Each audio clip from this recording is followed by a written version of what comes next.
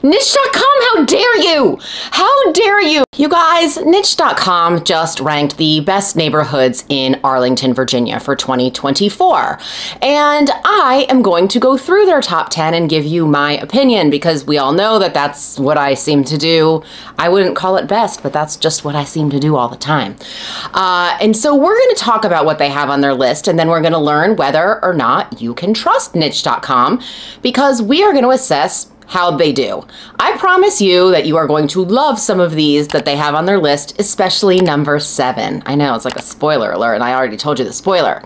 All right, so I am Melissa Terzis, DC Real Estate Mama. I do these videos for you every week. I break down living in DC, Maryland, Northern Virginia. I've been here over 20 years, so I know these areas really well. I do everything myself. I research, I film, I tell you my opinion, all that good stuff. So make sure that you subscribe so that you don't miss the new videos. So let's get to this list from Niche.com. Anyway, number 10, North Roslyn. Here is the first of our Niche.com manufactured neighborhoods. Roslyn is already a very small neighborhood, but the fact that they've pulled out North Roslyn on its own, this is, I don't know. All right, so here's what they're saying. Allegedly, this neighborhood is north of Wilson Boulevard, stretches up to I-66 with North Quinn Street being the western border, and of course the Potomac River on the east, because that's as far as you can go. This is a bustling area for being so small though. So what is pretty interesting here though is that you've got packed into this little tiny strip, hotels, restaurants, you have corporations like Nestle and Deloitte, you have a Safeway grocery store, you've got Woodlawn High School, Target is here, there's apartments here, there's condos, there's a few townhomes in this neighborhood. So the condos are mostly high-rise and high-end buildings. So you've got places like the Atrium, Turnberry Tower, the aptly named Waterview building. These buildings all have amazing views thanks to Roslyn having the highest buildings in the immediate area. Now you're going to pay over $1 million for the view, but you can most definitely get a condo here starting at $400,000. It's going to be a small 1-bedroom, but it can be done if you want to live in this neighborhood. Something to know here, the condo fees, they're in these high rises, they're very, very, very, very steep. Right? Just to be wary of what you're buying into. This is luxury. These are top amenities you've got here. Awesome service-oriented staff that's on site. Now, if you go over to the roads that are Colonial Terrace and Colonial Court, it's going to actually be hard to believe that you are just 2 blocks away from that ultra city, sophisticated feel of Roslyn. The metro also being here is going to make Roslyn and this North Roslyn area a very cool and convenient place to live. Now, why would Niche.com split up what is already a small neighborhood, Roslyn, into North Roslyn? Nobody knows. And locally, you're actually never going to hear anybody say, I want to move to North Roslyn. That doesn't happen, okay? So just so that you know, Niche.com, next time you do your list, that's not a thing. North Roslyn's not a thing. Now you have Melissa on the scene. Right now, I am standing in the middle of what Niche.com calls North Roslyn. Do you know what I'm standing in, though? Roslyn. You know why? Because nobody calls it North Roslyn. Roslyn's so small as it is that there's no way we would ever break it up into north, south, proper. I don't even know what they're talking about. This building behind me is Turnberry Tower. This gorgeous, gorgeous building is one of the highest luxury buildings in the whole DC area. And guess where everybody says it is? Roslyn, because that's where it is. Number 9, North Highland. Another Niche.com manufactured neighborhood is North Highland. North Highland has actual boundaries according to both Niche and Google. And by the way, I do call it niche. I don't say niche. I don't know. I just don't like niche. It's just not my thing. I like niche. Maybe because it rhymes with, never mind. So according to Google, it actually does have some boundaries here. So it's between 66 and south of the GW Parkway. Funny enough, it's north of North Roslyn. And like North Roslyn, nobody really ever says that they want to live in North Highland. Never hear that here.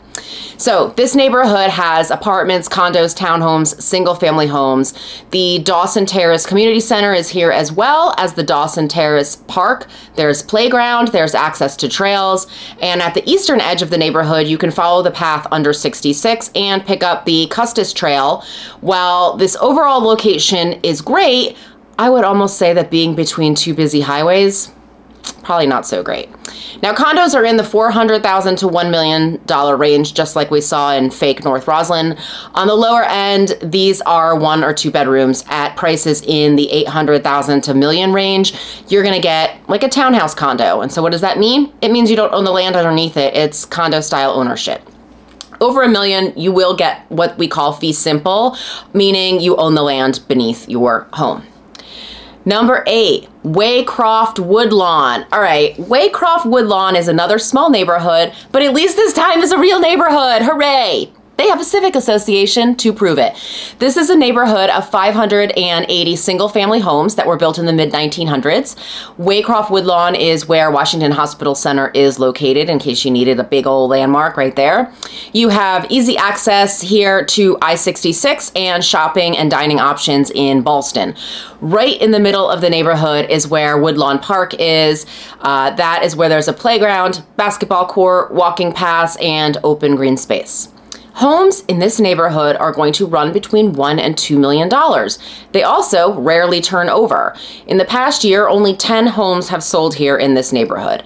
In the year prior, 19 homes. So out of 580 houses, those aren't good odds. I agree with niche.com. I actually think this is a neighborhood that deserves a spot on the list. But can anybody move here? I mean, only 10 people in the last 365 days, so I don't know. All right, number 7. This is the one I told you guys you're gonna love. Niche.com's 7th most popular neighborhood in Arlington is, drum roll please, Arlington. I mean, what a slap in the face. They didn't actually designate a neighborhood. There's no Arlington neighborhood inside Arlington. It's just Arlington, and then there's neighborhoods inside Arlington. This is such a slap in the face. It was like that time when they revealed that Eric Cartman's father was really his mother. Anyone? South Park, late night?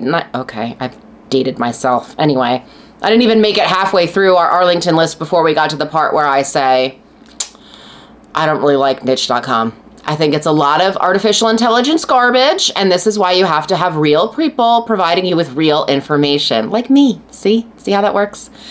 Number 6 is Bluemont. So Bluemont includes a few different neighborhoods or subdivisions that you might want to call them. Brockwood, Lacey Forest, Brandon Village. The boundaries of Bluemont are larger than what we see in neighborhoods mentioned so far. I-66 actually bisects Bluemont with North Carlin Springs on the south side boundary, Glebe Road on the east, and contiguous parks on the west. Bluemont is mostly single-family homes and some townhomes, some attached homes, as you might call them. You will find some houses here that need work. They're going to be in the $800,000 range, but most homes here that are move-in ready are going to be over $1 million and up to $2 million. Now, Bluemont Park is 51 acres of sports fields. There's a playground. There's a paved trail, which is actually the W&OD trail. It's Washington and Old Dominion. That is the 45-mile trail that runs from Shirlington, which is in South Arlington, all the way out to Purcellville, Virginia. And you can take the trail in Bluemont Park. You can actually head up to Bon Air Park, where there are more playgrounds and a rose garden. Bluemont Junction Trail runs a loop through the south side of the neighborhood as well. Now, number 5, we have Dominion Hills. So just west of Bluemont, on the other side of Bon Air Park is Dominion Hills. Wilson Boulevard is the southern border of this neighborhood, and I-66 is the northern border. Now, Dominion Hills also has their own civic association, and that civic association is active. They maintain the Dominion Hills Park. Now, you can get homes here under $1 million, but they're kind of few and far between. The prices here are mainly going to be between the $1 million and $2 million price point. There are mostly single family homes here, and there are some townhomes as well. There are also 40 new single-family homes being built at the Grove at Dominion Hills. Those are priced from $1.9 to $2.25 million. And this is something really to pay attention to here because very, very few homes sell in Dominion Hills. So now you've got a neighborhood where you've got 40 new homes. And if this is a neighborhood that you were clamoring to get into, you have a chance now because they're building new houses here. Of course, you have to have the money, honey. Now, in addition to Bon Air Park with their Rose Garden, there's a skate park at Powhatan Springs Park. People might call it Powhatan. I mean, you know, I pronounce things phonetically, maybe, if you haven't noticed. Anyway, there's also Upton Hills Regional Park, which is part of Nova Parks, and that's actually not part of Arlington's park system. Upton Hills has a water park called Ocean Dunes. There's also a membership-based pool called Dominion Hills of the same name. Now, Dominion Hills is right on the Arlington County border with Falls Church. So if you peek over that border, you're going to find one of the DC metro area's best targets, in my opinion, inside the Beltway at least. I also agree with niche.com that this neighborhood definitely deserves a spot on the list. Number 4 is Ballston and Virginia Square. Now, Ballston and Virginia Square are actually two neighborhoods that are like right on top of each other. The fact that each of them has a metro stop is kind of hilarious, but there's a reason for that. These two neighborhoods get lumped together. Virginia Square is synonymous with George Mason University, where they actually have a campus. This is more urban and dense living. As such, there are a lot of condos in Ballston and Virginia Square, not a lot of like single family and larger lots of land. The condos here start in the 300,000s and they go to just under $1 million. There are a small amount of single family homes. Like I said, they're going to cost in the $1 to $2 million range. Now, this is a very busy, bustling neighborhood as well. I'm in Ballston at least once a week, if not more, because I am a sucker. I'm a member of ClassPass, and there's a workout class in Ballston that I like at one of the gyms there. Ballston has very much, like I said, it's bustling. It's got a feel like Roslyn. There's lots of businesses and restaurants and retail here. Any restaurant you could possibly want is here, as is the Metro with stops in Ballston and Virginia Square. You can walk to each of them from wherever you are because it's pretty funny how close they are. Now, Ballston went through a major redevelopment in the last few years, and it's actually a really great area. The clients that I have helped purchase in Ballston are usually on the sort of younger professional side. They want the ease of condo living. Maybe they travel a lot for work, or, you know, they just don't want a yard to maintain. Definitely an exciting neighborhood, definitely deserving of a spot on the list. I don't know that I would ever actually put it onto the same list as more residential neighborhoods here like Bluemont or Dominion Hills. This is where I think, if you're listening, niche.com, that you should split the list and be like, here's, you know, Arlington if you like cities, and Arlington if you really, you know, are moving there for the suburbs, because people go to Arlington for both of those kinds of lifestyles. Next one up is Clarendon and Courthouse, another one that they have bulked together. Clarendon and Courthouse are next to each other, and they mostly blend together in the same way that Virginia Square and Ballston do. Clarendon is kind of like that busy, bustling neighborhood in the way that Ballston is, and then Courthouse is a little bit quieter. The adjacent neighborhood, much like Virginia Square, is the quieter adjacent neighborhood to Ballston. Now, these two neighborhoods are mostly condos along the major strips of Wilson and Clarendon Boulevards, but once you get off of the strip by a couple blocks sort of in either direction, you are going to find that there are townhomes and there are some single family homes here. Prices start in the mid 400s for one bedroom condos. They can actually surpass $1 million. The townhouse prices have really shot up. They are over $1 million. Single family detached homes are $1 to $2 million. Now, Clarendon is home to a few restaurants that consistently rank really high among the locals. Hanabi Ramen, El Pollo Rico, and Sabores. I'll also toss in Colony Grill as well, because they're from my hometown in Connecticut and they just have the best pizza.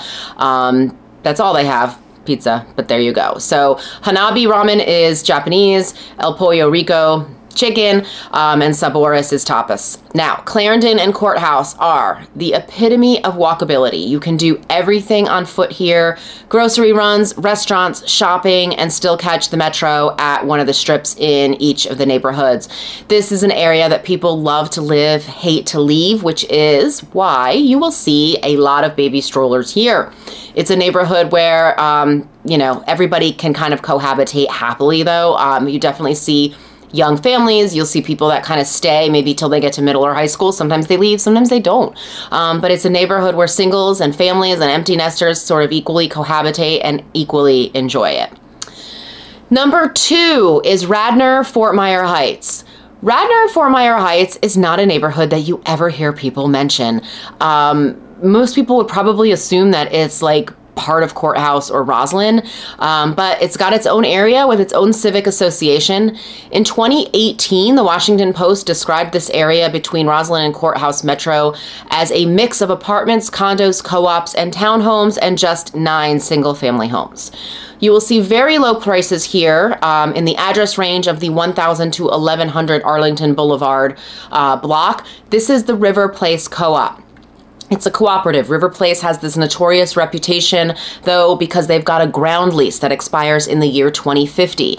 Nobody knows what is going to happen at that time. As the years go on and we get closer to 2050, you see a lot of things happening. You've got people who speculate what's going to happen to River Place. Like, is somebody going to come in and just reclaim the ground lease and tell everybody else that the property that they own that's above that land is now worthless and they want them to get out? You also see that there's more hesitation in purchases here because people do worry about that. Ultimately, though, here's what happens. The prices that are in the $100,000 range speak to people, and you will see a lot that are listed and a lot that sell and turn over to new buyers. Ultimately, what happens is that buying here for a few years actually ends up working out to be much cheaper than renting. Even if you make $0 on the sale or you just break even, it's still cheaper than paying Arlington rents, which are going to be over $2,000 a month for a 1-bedroom. Now, take River Place out of the mix, and condos in this area are going to start in the 400,000s and reach $2 million, depending on the space that you've got inside the condo as well as the view. There are also a couple restaurants here of note. One is Quarter Deck, which is a super popular seafood restaurant. The other is actually not quite a restaurant, but it's a taco truck. You can find Tacos El Chilango in the 1700 block of 14th Street in Roslyn. So is this a good neighborhood? Yes, it is. But would I rank it at number 2 and higher than Clarendon and Courthouse?